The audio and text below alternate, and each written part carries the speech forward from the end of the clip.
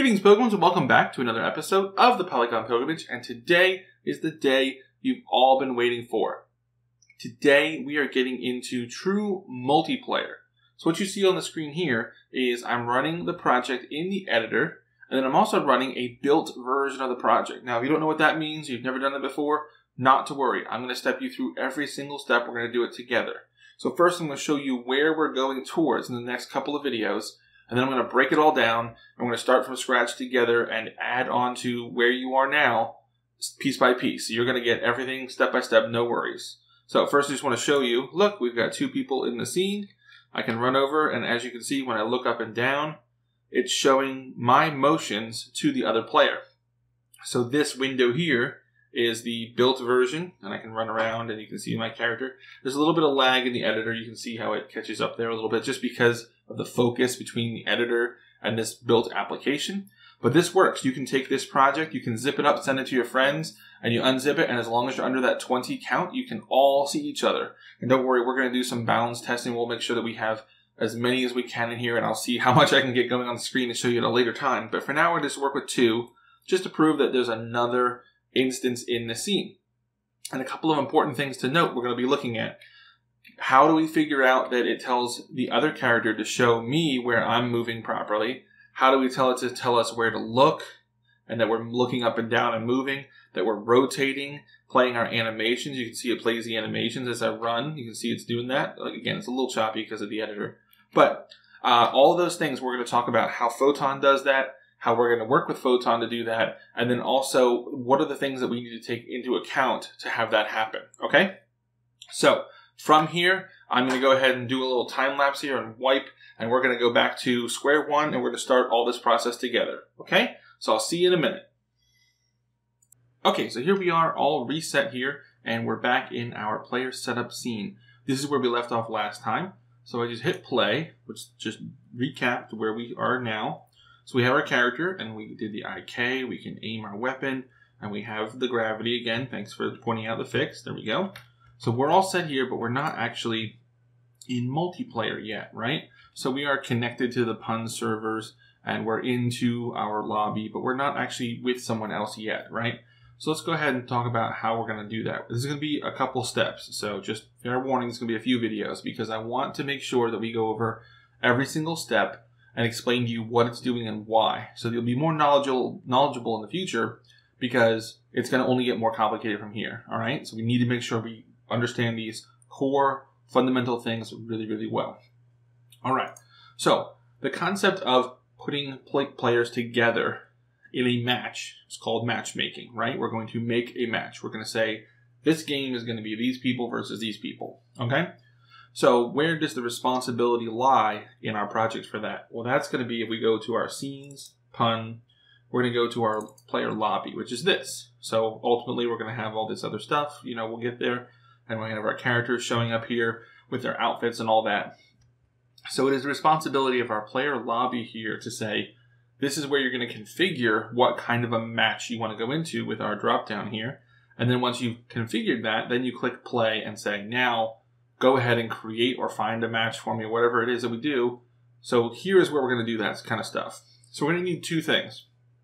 We're going to create a new object here, and we're going to create a script and put it on that object. And I'm going to tie this button to fire an event from that object. Okay? So let's right-click in our hierarchy over here, and we're going to say create empty. And I'm going to click here on the three dots and say reset transform. So it just puts it at 000. It's not really important, but for all of our manager objects, you'll see I do this repeatedly, so get used to it. So this we're going to be calling, just for now, we're going to call this our matchmaking object. So matchmaking, just like that, doesn't really matter, but if you want to follow along exactly. Now let's go to our assets. We'll go to our scripts, and we're going to create a new script in here. So I'm going to right-click and say create C# script, and just like that, matchmaking. First M is capital, the rest is lowercase. Let's go ahead and bring that up. I'll double click it and it will launch now. Here we go. These are all the other scripts I've been working on, so don't worry about any of that. Matchmaking, and here it is. So I'm going to copy and paste chunks into here just to save a little bit of time in the video, but I'll explain what they do, okay?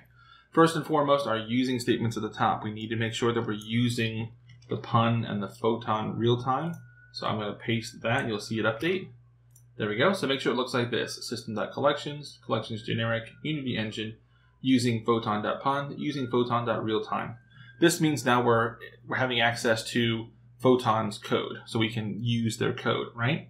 So we do need to change this mono behavior here. So we're going to inherit from mono behavior, but specifically we're going to inherit from mono behavior pun callbacks, just like that. Capital P, capital C, no capital B, okay? Pun callbacks. This means now the pun callbacks are, I call a function of pun and it gives me something back. It gives me information back, the callback. You can say, hey, let me call back to this and say, hey, what does that do? Oh, it gives me some information. Cool. Now, we need our variables. So again, I'm going to copy and paste this little chunk over here. So right at the top here, make some space. I'm going to put our variables in here. So we're going to use regions from now on. We have in the past and have been really consistent about it, but I'm going to try to be more consistent about this using a region called variables. The reason being, if you type just like this, hashtag region space, and then whatever you want to call it, and then you put your stuff in here like you normally do. We'll go over this in a second. Then you do hashtag nRegion. Now you see you get this little thing right here with a little minus. If I click that, it'll collapse it all up. This is super handy for when you have huge bits of code, which we will, and we want to collapse things down to say, this part is good, it's solid, I don't have to touch this anymore. Let me collapse it just so we can see better in here. So this is a handy little trick you can use for all your projects. So we will wrap this in a region, that's the proper term. So this is a variables section. So we're going to have a public static matchmaking instance, just like we've done before. This is going to be a standalone, one-of-a-kind thing that we're going to be able to access from other objects by calling matchmaking.instance. You'll see that in a second. And then we're going to have this public byte. We haven't gone over this before, but this is, we're getting into networking and passing data, streams, and that kind of stuff. So just know that byte is kind of like a number, and we're going to use this for our max players to say this is the total number of players we're going to allow in this match. Okay? So next up, we're going to do, let's do 2 sections at a time. So we'll do our awake and our start. So I'm going to overwrite this start section here. So if I just paste, you'll see, here's what I did. Another region called Unity methods, and we're going to have awake, and we're going to do instance equals this, meaning instance is this guy right here. You'll see it highlights here when I double click here, meaning that there's only one of a kind, there's only one matchmaking, and it is the one that this script, this copy of the script on this object is the only one. In our start, we're going to call these two things. Photon network.automatically sync scene equals true, meaning please go ahead and automatically sync things up for me. And then don't destroy unload this.game object, meaning the game object, that matchmaking object we just made, we put this script on it. Please don't destroy this when you load the next scene. Bring it with you, okay? This way this kind of goes with us and we can make changes along the way. Perfect. Okay. Now, after that, we are going to do an end region, and it looks like it didn't come with, so that's fine. I'll just type that in here. So we'll do hashtag end region. There it is. So that will close up our Unity methods, and we can just minimize that. There you go. We'll minimize variables. We're moving right along. Now, we don't actually need update right now, so we're going to get rid of that. But right here on line 27 here, we're going to start adding some more stuff. So the next region, I'm going to copy that whole region. And then again, don't worry, we'll go over it. So I'm going to paste it here. So this region, looks like I've got too much. There we go. So this region is called public methods. And we're going to have 2 methods really. Quick match and create room on click. Okay, so let's talk about what they do. I'm going to save really quick to see if I can get this, all these squigglies to go away. It's kind of in my way there. There we go. Okay. Don't go away with it. It won't bother us either. So for quick match, this is just a really quick, we want to test, throw us into the same room with everybody else so we can just see that things work, okay? This is not the official, we're on a team, you're on a team. No. This is just really dirty. This is just get us in there, and there you are. So we're going to call 2 functions. Photon network.join random room. And there's only going to be one room, so you're randomly going to pick the same room, okay? Photon network.load level 3. What does this 3 mean? What is that? It doesn't make any sense. Well, if we hover over it, you'll see that it tells us, basically, if you read all this, it's going to say, hey, we're going to load the level that you pass in, and that level you pass has to be in the build settings, and it is the 3rd indice. Now, this means, remember, most of these indices count from a 0 base, meaning if I go back here, let's take a look. I'm going to go to File. Oh, it's going to compile the code we just saved. There we go. Build settings. In my build settings, I have 0, 1, 2, 3. So it's going to load number 3, which is our game scene, okay? So remember, we had this already set up in order from previous, and if you don't, make sure it looks like this, and it's pretty easy to do. You can drag and drop scenes from your scene folder right into this window, and it must be in this order: player login, loading screen, player lobby, game scene. That must be 0, 1, 2, 3, because we will load the next index, and when we load the third index, we're loading the game scene. Cool, that's all set up. Awesome. So this means we're going to photon join a random room and then load that level. Perfect. Now, create room on click. This is going to tell us that when we call this function, we create a room. It's going to create a room for us when we click. Pretty simple. So string room name is room underscore photon network.time and then underscore players. What this is going to do is this is going to give us a string that looks kind of like this. Let's say room underscore, it'll have some time, like, what's the current time for me? 2:11, right? And then it's going to say underscore players, right? So this is going to say how many, this is going to say players, not the number of players, but it just gives you a room 211, right? That kind of thing. So this is going to give you just a name so that it's unique.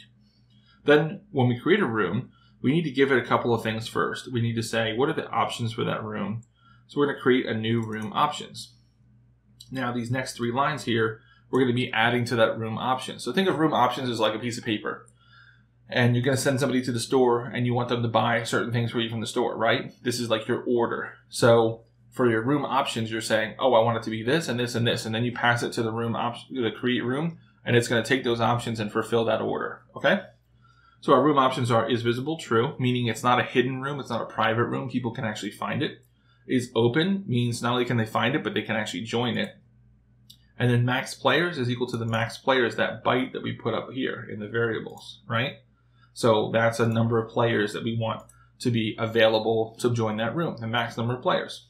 Then we call photon network.create room, and these options are, you can see here, room options, null, room name is null. So we're passing the first null there, says string room name. We're not going to give it a name. We don't care.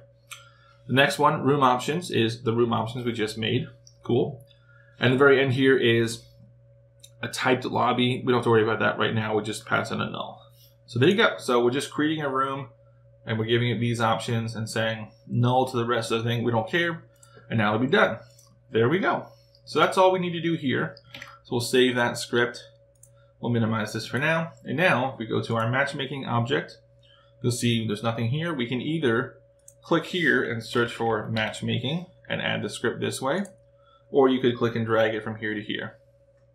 Now, for our testing purposes later, I'm going to put a 4 in here to say a maximum of 4 players. Just so we have 2 teams and a partner on each team at maximum, just to test some of the other stuff way down the road from now, okay?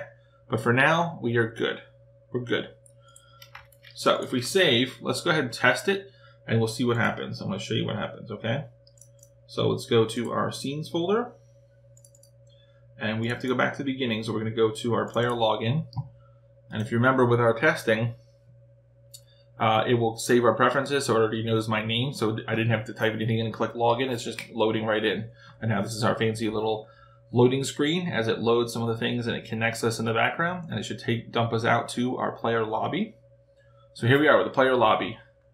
But if I click play, nothing happens, right? Because we haven't hooked anything up yet, and the matchmaking hasn't hooked us up yet. So let's go ahead and take care of that. So we'll go back to our player lobby, and we need to actually hook up what this is going to do for us to this button. So we'll open up the lobby, open up the canvas, main menu, and we want to open our play menu, and this one right here, this BTN for button, play game. That is this button. So when you click that button, you're clicking this. Now if I drop this down, on click is empty. So I'm going to click plus to say I want to add a new thing to happen when I click the button. And I'm going to click and drag my matchmaking object and drop it right here. Boop, there we go. Now you see this lights up and says, okay, well I'm not going to do anything yet. So you drop down and say, okay, I want the matchmaking script. That's what this is. You could do game object to turn it on or off. You could do transform to move it around. I want to say matchmaking. And if we look over here, remember we made that function called quick match. There we go. So now when I click this button, the on click is going to call this object's script called matchmaking and call the function quick match. Awesome. So let's go ahead and save that. And I don't know if this will work from here, so let's just make sure that we'll test thoroughly from the beginning. It doesn't take that long, and we want to make sure that we're correct. So this will launch, and you can see here, by the way, that do not destroy on load. That's what these objects are here. They get added in. See, we're bringing our launch manager with us from the beginning, and then we'll be bringing our matchmaking object with us further once we add that into the mix. See, there he is. Don't destroy on load, matchmaking. Now that button is connected. So now if I hit play, let's see what happens. Okay, so it has done something, but you notice how it says display 1, no cameras rendering. Well, that's weird. But let's look over here. We are in the game scene. So we did load into the game scene. So technically, our connection is loaded into that space. Now, if we were to launch a separate instance of this, we wouldn't be able to see anything because right now we're just connecting, but there's no actual other characters there with us. We don't have another player. We don't have cameras. We don't have the animations, all that. So that's going to be the next step that we're going to do, okay? So let's go ahead and stop this here.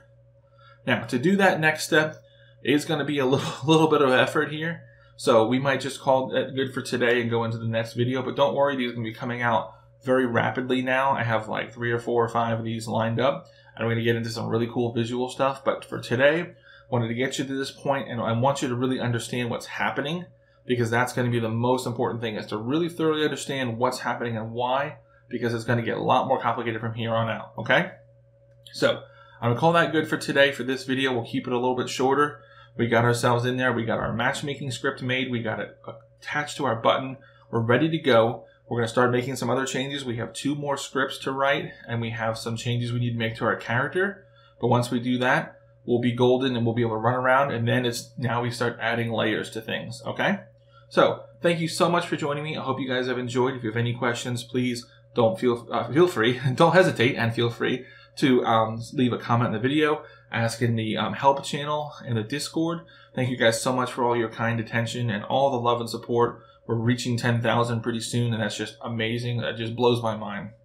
So thank you so much. Hope you enjoy. We got a lot more coming, so I'm going to go ahead and end today and get on the next stuff for you. So until next time, guys, keep practicing, get better, and I'll see you next time as the pilgrimage continues.